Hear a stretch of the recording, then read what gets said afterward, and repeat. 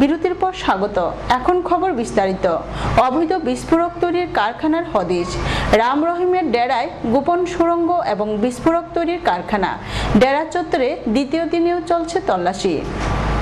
প্রথম দিনের পর শনিবারও ডেরা প্রধানের ডেরায় তল্লাশি অভিযান চালায় নিরাপত্তা বাহিনী ও জেলা প্রশাসন। শুক্রবারের অভিযানে উদ্ধার হয়েছে প্রায় ৩,০০০ ডিজাইনার পোশাক, ১৫০০ জুতো, নম্বরবিহীন বিলাসবহুল গাড়ি ও নগদ টাকা। শনিবার রাম রহিমের ডেরায় সন্ধান মিলল অবৈধ বিস্ফোরক তৈরির কারখানার। প্রায় ৮০ কার্টন বিস্ফোরক উদ্ধার হয়েছে ডেরা চত্বর থেকে। সেখানকার এক কর্মীর দাবি, এই সমস্ত বিস্ফোরক বাজি তৈরি করতে ব্যবহার করা হতো। কারখানাটি সিল করে দিয়েছে নিরাপত্তা বাহিনী। ফরেনসিক দলের সদস্যরা গিয়ে বিস্ফোরকগুলোর পরীক্ষা করবে বলে জানা গিয়েছে। প্রসঙ্গত, শুক্রবার সকাল থেকে কঠোর নিরাপত্তার মধ্যে তল্লাশি অভিযান শুরু হয়। এদিনের অভিযানে উদ্ধার হওয়া বিশাল অঙ্কের নগদ, বাতিল নোট, হার্ড ডিস্ক এবং বেশ কয়েকটি কম্পিউটার বাজেয়াপ্ত করেছে পুলিশ।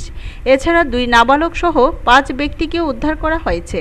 শুক্রবার একদল আধিকারিক, পুলিশ বাহিনী, আধা সামরিক বাহিনী, ৫০ জন ভিডিওগ্রাফার এবং প্রায় ১ ডজন তালা ভাঙার মিস্ত্রি নিয়ে ডেরা ঘাটিতে তল্লাশি অভিযান শুরু হয়। বিভিন্ন মেশিন খুঁড়ে দেখা হচ্ছে কোথাও লুকানো সুড়ঙ্গ পথ আছে কিনা। আদালতের নির্দেশে এই তল্লাশি অভিযান শুরুর আগে বম্ব স্কোয়াড, কমান্ডো বাহিনী, অ্যাম্বুলেন্স এবং দমকল বাহিনীকে সজাগ রাখা হয়েছে। কোনো রকমের অপ্রীতিকর কিছু ঘটলেই যেন তারা সেখানে ঢুকে সাহায্য করতে পারে নিরাপত্তা বাহিনীকে। এছাড়া নিরাপত্তা বাহিনীর সঙ্গে রয়েছে ৭০ প্রত্যক্ষদর্শীও। जो सर्च ऑपरेशन की प्रोसेस है, आज दूसरे दिन की प्रोसेस अभी 9 बजे शुरू हो गई है। सभी टीमों ने अपना अपना काम करना शुरू कर दिया है और निरंतर आगे बढ़ रही हैं। और आज कुछ डेरा में जो टीमें काम कर रही हैं, कुछ एक डेरा में एक्सप्लोसिव जो पटाखा बनाने का जो सामग्री वो मिली है और जो पटाखे बनाने की जो वहाँ पे फैक्ट्री थी वो इलीगल लगाई गई थी, उस फैक्ट्री को सील किया जा रहा है और पूरा कानूनी प्रोसेस से उस फैक्ट्री को सील करके अपने कब्जे में प्रशासन सील करके अपने कब्जे में लेगा। ब्यूरो रिपोर्ट, खबर त्रिपुरा।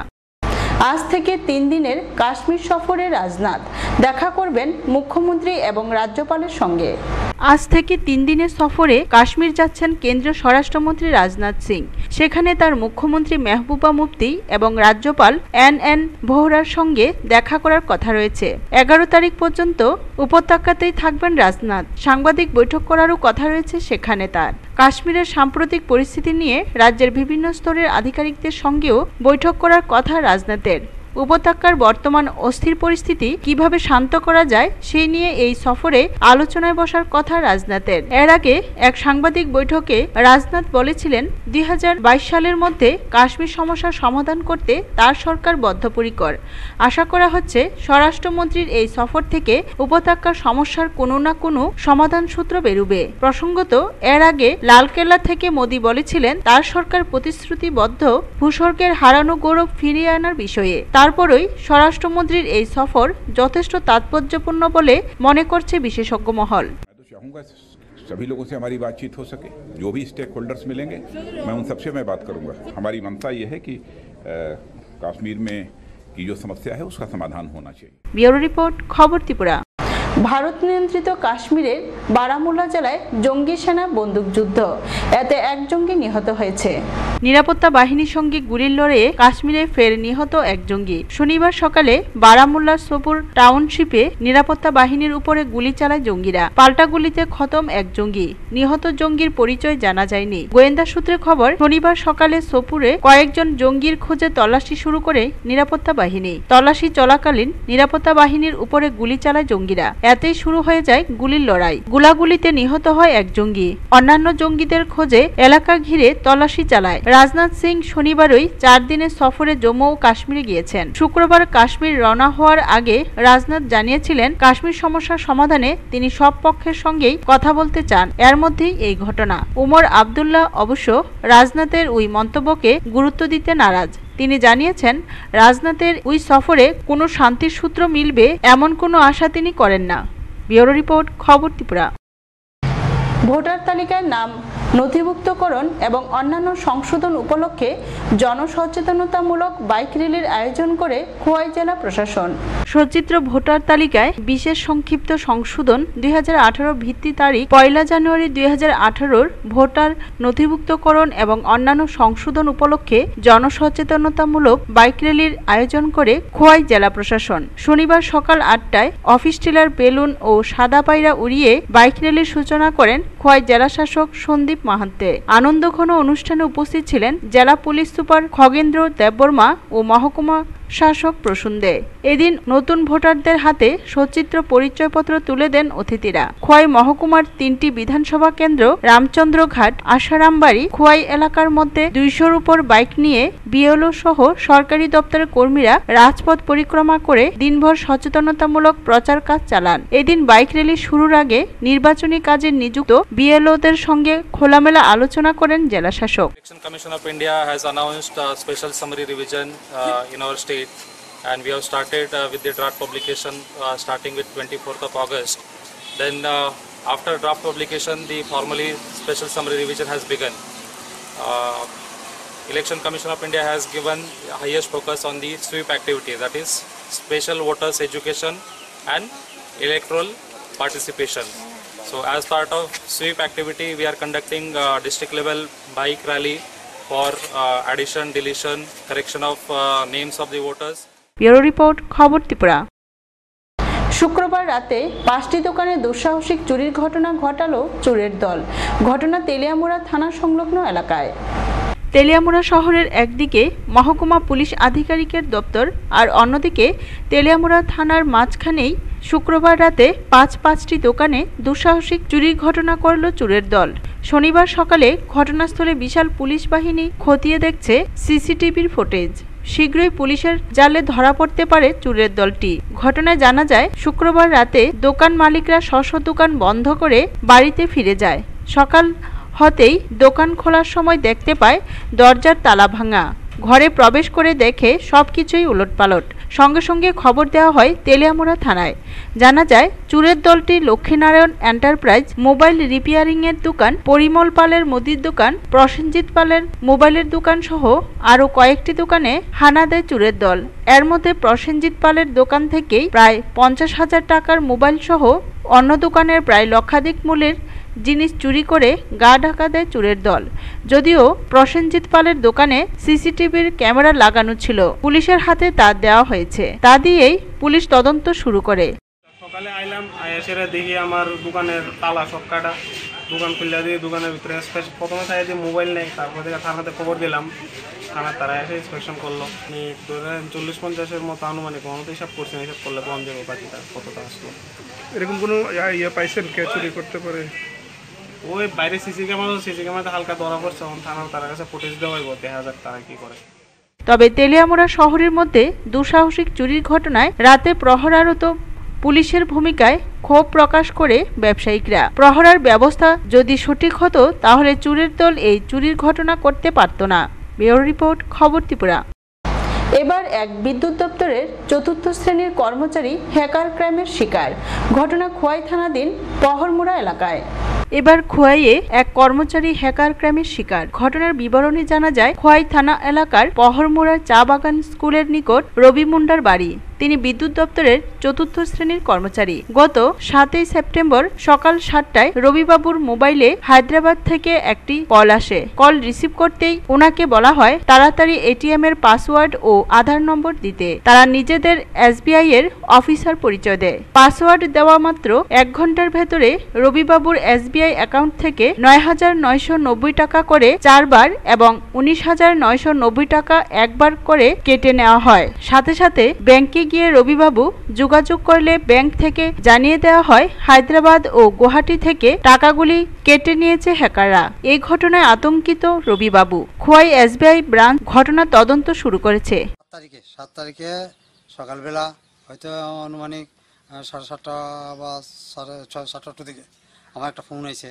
এই তোমার কই থেকে ফোন হয়েছে, মানে বাইরে থেকে একটা অফিসার কইছে আমার যে এভাবে তোমার এই এটিএম কার্ড তোমার এই বন্ধ করে দেবো, এরপর দিয়া তোমার এই কার্ডগুলি জেরক্স করা নাম্বার দেওয়া হয়েছে না, এবার বন্ধ মুখে আমাকে অনেক কিছু হুমকি দিছে।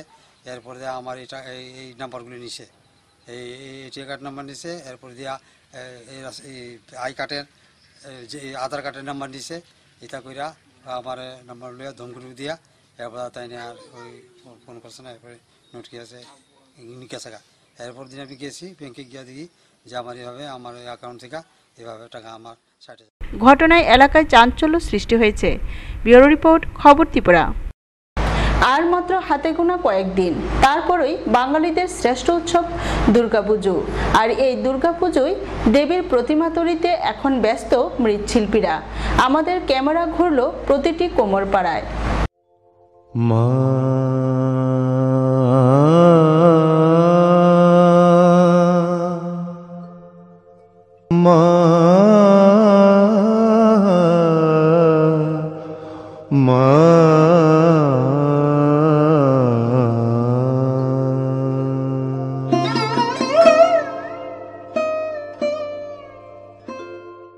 নদীর পাড়ের কাশফুলের দোলা কিন্তু জানান দিচ্ছে যে বাঙালির শ্রেষ্ঠ উৎসব দুর্গাপুজো আসন্ন।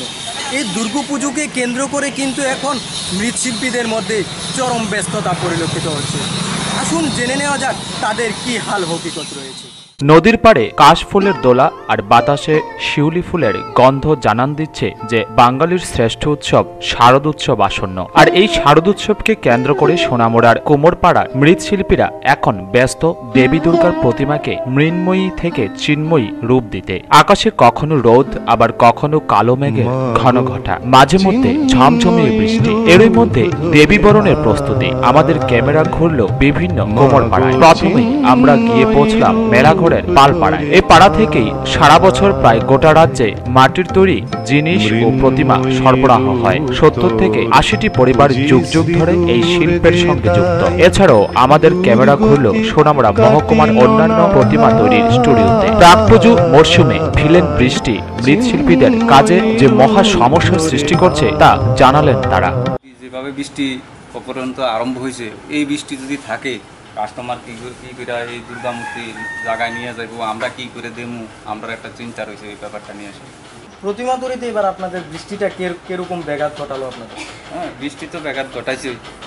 বৃষ্টির লেগে আমরা মাল তৈরি করতে পারতাছি না, শুকাইতে পারতাছি না, কাস্টমার আইলে মুক্তি লইতে পারতাছি না। এরপরে এই যে মূর্তিগুলা ঘরে জাগ হইতেছে না, বাইরে আমরা তো লাগে বাইরে নিতে পারতাছি না। হ্যাঁ, এই ব্যাঘাত ঘটাইতেছে বৃষ্টি। জিএসটি চালু হওয়ার পরে আপনাদের কিরকম অসুবিধার সম্মুখীন হতে? জিনিসপত্রের দাম একটা দেখা যাচ্ছে অনেকটা লাগানো বাইরে হয়ে গেছে, তো এই বিষয়টাতে আপনার কি করতে হবে? জিএসটি চালু হওয়ার পরে মালের রেট বেড়ে গেছে, কিন্তু মূর্তির রেট বাড়ে না। মূর্তির রেট কম, কাস্টমাররা এক্সট্রা মূর্তির রেট কম কয়। আমরা কই যে জিএসটি চালু হয়েছে, তখন আমাদের ট্যাক্স দেওয়ান লাগে। হ্যাঁ, তখন আমরা কম রেটে মূর্তি বেচতে পারি না। আর আমরা জীবিকা নির্ভর এটার উপরই, আমরা আর অন্য কাজ করি না। আপনাদের কি মনে হইতেছে মূর্তি তৈরি করে এবার কিরকম উপার্জন করতে পারবেন বা কিরকম লাভের মুখ দেখতে পারবেন আপনারা? এবার তো লাভের মুখ দেখতে পারতামই না। কি রে, যে রেট কইতাছে ওই রেটে যদি মূর্তি বেশি লাভ কই দেখবো, সংসারে তো চলাইতে কষ্ট হইব। আগামী দিন এতে আপনাদের কি সমস্যা হচ্ছে? ওই তো খের বাঁশ সুতলি আর এই দামে তো চড়া দামে কিনা করতে হয় না, বানাইতে পারি না ঠিক মতনে, বেচতে গেলে বেচান লাগে কম রেটে। শরতেও বর্ষার বর্ষণে রাত দিন এক করতে হচ্ছে মৃৎশিল্পীদের। শুধু কি তাই, দেবী দুর্গা ধরাধামে আসার আগেই আমাদের এই ধরনীতে নেমে এসেছে অসুররূপী জিএসটি, যার আক্রমণে দুর্গা দেবীর সাজ সরঞ্জামের দাম অন্য বছরের তুলনায় বেড়ে গেছে অনেকটাই। তাই কোথাও প্রতিমা বিকুচ্ছে চড়া দামে, আর কোথাও ছোট শিল্পীরা বাধ্য হয়ে কম দামে অর্ডার নিয়ে ফেলায় লাভের মুখ দেখছেন না। তাছাড়া রয়েছে বাঁশ, মাটি, খড়, শ্রমিক ইত্যাদির মূল্য বরাবরের সমস্যা। তবে যাই হোক, আসুক ভিলেন বৃষ্টি বা অসুররূপী জিএসটি, দেবী দুর্গা আসছেন এই ধরাধামে। তাই আজ আগমনের বার্তা সকলেরই মনে। একদিকে বৃষ্টি আর অন্যদিকে জিএসটি, এই দুইয়ের জাতাকলে পরে কিন্তু এবার চরম বিভ্রান্তিতে মৃৎশিল্পীরা। হাতে গোনা আর মাত্র কয়েকটা দিন বাকি, তারপরেই ক্রেতাদের হাতে তুলে দিতে হবে দেবী দুর্গার প্রতিমা। সময় মতন প্রতিমা ডেলিভারি দিতে পারবে কিনা তা নিয়েও একটা চিন্তাগ্রস্ত। যদিও তুলে দিতে পারে, কতটা লাভের মুখ দেখতে পারবেন এই মৃৎশিল্পীরা, এটাই এখন তাদের সবচেয়ে বড় চিন্তা। সোনামুড়া থেকে টুটন চৌধুরী, খবর ত্রিপুরা। খোয়াই শহর দাপিয়ে মিছিল করল বিশ্ব হিন্দু পরিষদের খোয়াই প্রখণ্ডের নেতাকর্মীরা। শনিবার দুপুরে খোয়াই শহর দাপিয়ে মিছিল করল বিশ্ব হিন্দু পরিষদের খোয়াই প্রখণ্ডের নেতা কর্মীরা। শতাধিক বিশ্ব হিন্দু পরিষদের সদস্য খোয়াই শহর সহ গ্রামের বিভিন্ন পথ পরিক্রমা করে। বিশ্ব হিন্দু পরিষদের খোয়াই জেলা প্রখণ্ডের সভাপতি সুখেন্দু ঘোষ, খোয়াই প্রখণ্ড সভাপতি সৈকত মজুমদার সহ অন্যান্য নেতৃত্বরা মিছিলে অংশ নেন।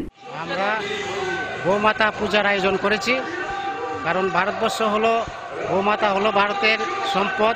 বিশ্ব হিন্দু পরিষদ গোমাতারকে রক্ষা করা, গঙ্গা মাতাকে রক্ষা করা, মন্দিরকে রক্ষা করা, এগুলি নিয়ে কাজ করে। তার জন্য আমরা এই অভিযান চলবে। তার জন্যই আমাদের এই আজকে শোভাযাত্রা। ব্যুরো রিপোর্ট, খবর ত্রিপুরা।